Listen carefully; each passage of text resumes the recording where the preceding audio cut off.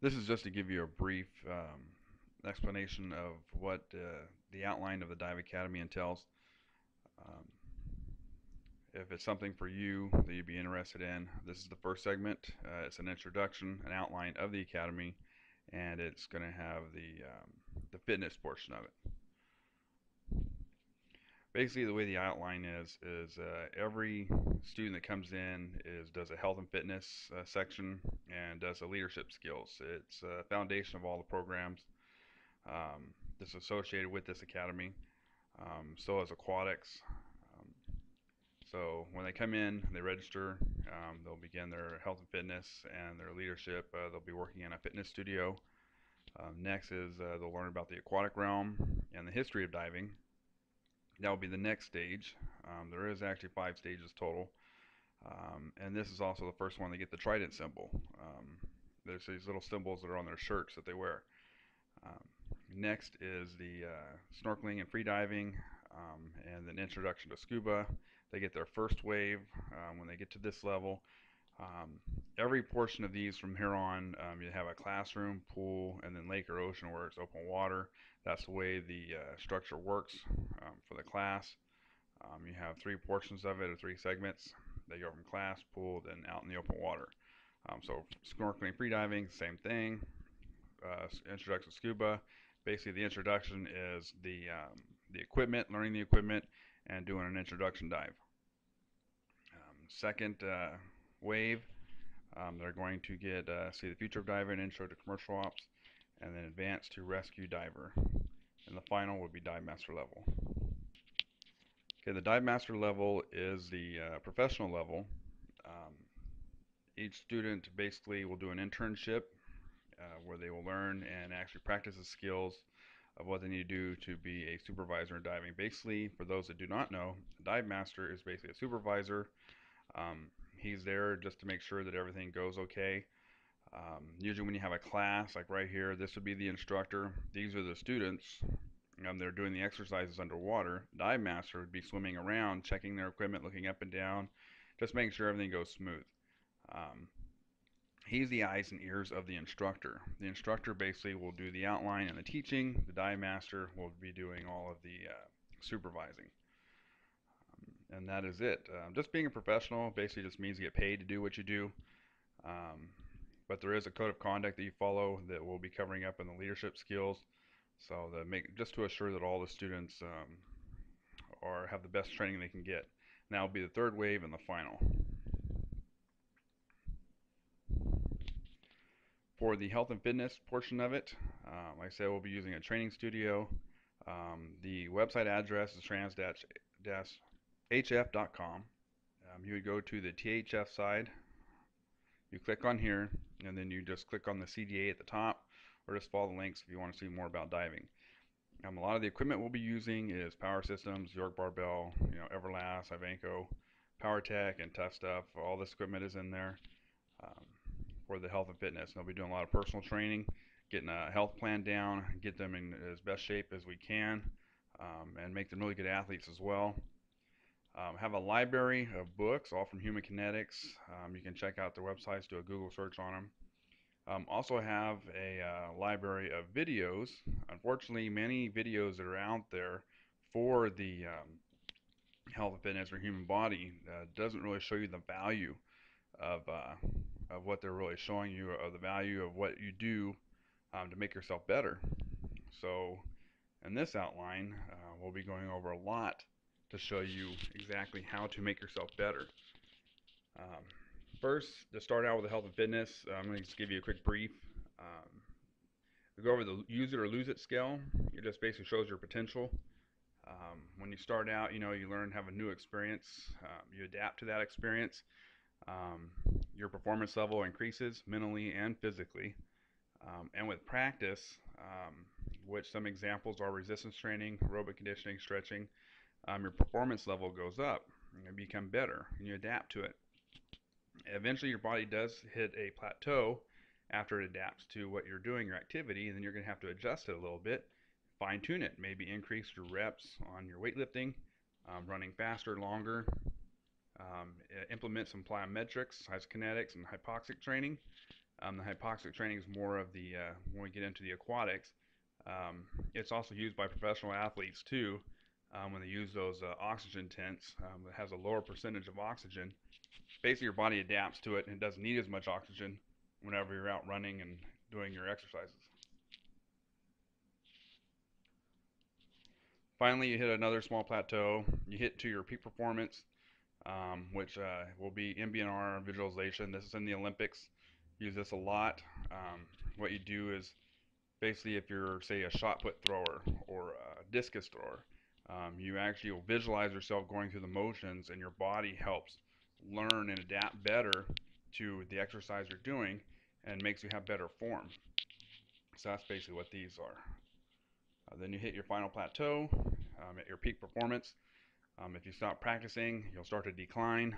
You have no inactivity at all, which basically is all of us at some point in life.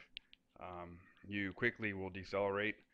You can have muscle atrophy and bone degradation. So all students will learn this portion.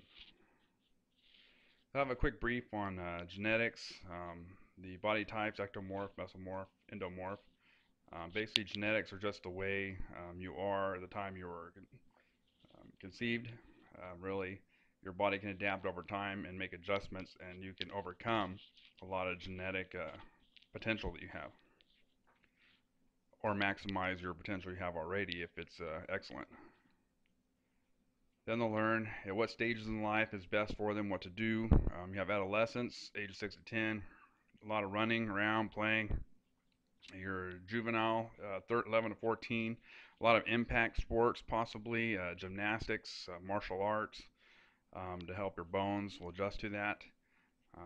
And then a teenager, 15 to 19, you'll do some lightweight lifting, not very, very heavy. And then a young adult, you can't see it's cut off here, but it says ages 20 to 35 for some heavy weightlifting, powerlifting. Um, Basically, the reason why that you do not want to have a kid starting out young lifting, heavy lifting, is because it stumps their growth. It's common sense that muscle attaches to bone. The more tense your muscles are, tighter they are, they don't let your bones grow at the rate they're supposed to. So you're supposed to wait till the last growth spurt of a child before they start really heavy weightlifting, or will stump their growth. Energy use is another segment. Again, nutrition is what the students will learn. Again, this is just a brief outline of it. Um, Explain how food equals calories, calories equals heat, heat equals energy. Simple carbs like sugar is mainly burned off glucose by your brain. Then you have complex carbs, and then you have fats and protein. Um, Complex carbs are just carbs. Basically, gives you a higher intensity with a moderate duration. Fats give you a longer duration, but not as much of a intensity of energy. And the proteins are mainly for recovery. You'll see again in the next slide. And just to kind of give a visual, which a lot of slides and presentations that they learn, again, the students learn the value of nutrition, they learn the value of exercise, they learn how to apply it, how to manipulate it, how to make themselves better athletes, and better healthy overall. You have your immediate energy, which is your stored CP, which is your ATP. You have your stored digested glucose for immediate energy. Then you have short-term energy, which is the carbs and fats.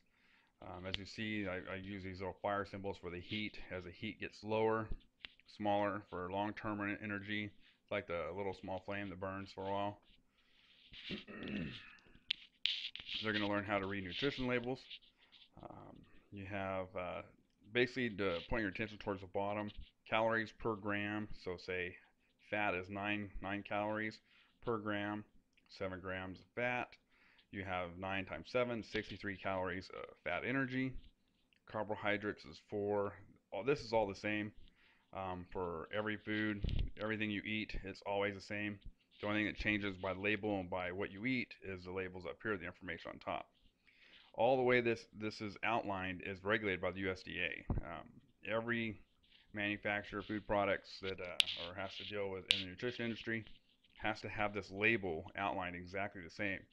it's so detailed. If you go on the USDA, you can find their regulation, and it even has to have these thick bars, the way it's outlined, the order it is. So this is always the same.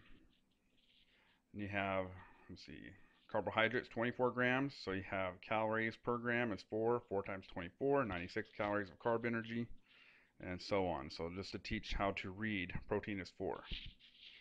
And again, you have your carbs for your activity. It's good for running, thinking, because the brain's glucose. Um, Jogging, high energy. Speed walking, kind of burn off fat. Burn off carbs, burn off fat. And then, of course, recovery, which is cut off at the bottom. You can't really see it, but it's the protein. Transitioning, to go through transitioning, you have a current level, which you're sitting at a plateau, basically where you're at. If you're not improving, you're not really declining, unless you might be declining if you were an athlete at one time or active and now you're not. You could be at a stage where you're actually declining. Um, and basically, this is to teach how your body adjusts over time.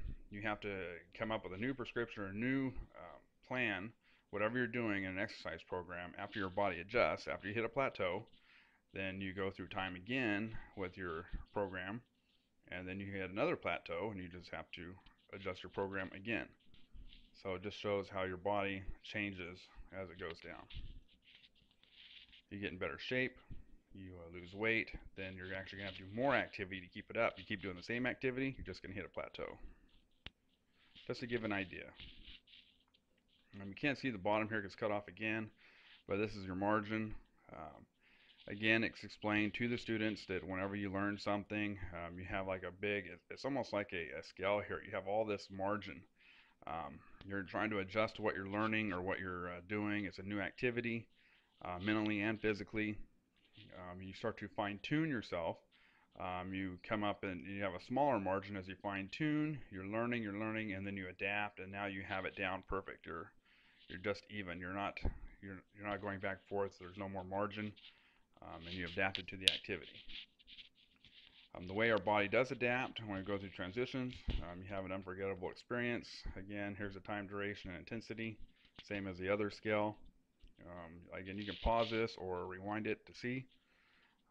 You have where you can hit a lot of plateaus in here, or if the intensity is really bad, your body will just adapt to it. And then, of course, where a permanent change, say we're talking years in high intensity, whether it's a very stressful life or a lot of physical activity, your body adjusts to it permanently. And then here's just an example at the bottom is example you have hormones that are released to your bloodstream, goes down to your heart, hits the heart, goes out to the body. This is just a new experience. This is your body's reaction. And again, over time, your body adapts to it. The students will learn how the body naturally is made up as far as your muscle fibers go. 52% slow twitch, 13% fast twitch, and you have 33% combination of both. What's going to be used as examples, marathon runners. Marathon runners' bodies have adapted and actually have changed over time, and they actually have their more of the oxidative slow twitch that has more oxygen carrying fibers in them, um, even more so than what the body is normally made up of. Again, this is to show the value of exercise and of your body, how you can adapt and manipulate your body with exercise to perform. They get to see how a muscle contracts, just to go through the steps. This actually is to help them understand with practice and with health, and how you can even, with studies show that you can actually have a faster reaction times in sports, baseball, football, whatever, your faster reaction times, and that'll be covered. Performance levels, again, there's power, strength, and endurance. And here's your workout scale that they go by. I'm running out of time here, so I'm going to have to really cut this quick. Power, like all your muscle fibers at once you're using. Strength, just a few, then the others kick in over time. And then endurance, the small fibers at once. It's just a visual, give them an idea. And the endurance levels, the performance levels, again, strength and power. And then core strength, the foundation, we'll cover that. Your range of motion, joints, and then again,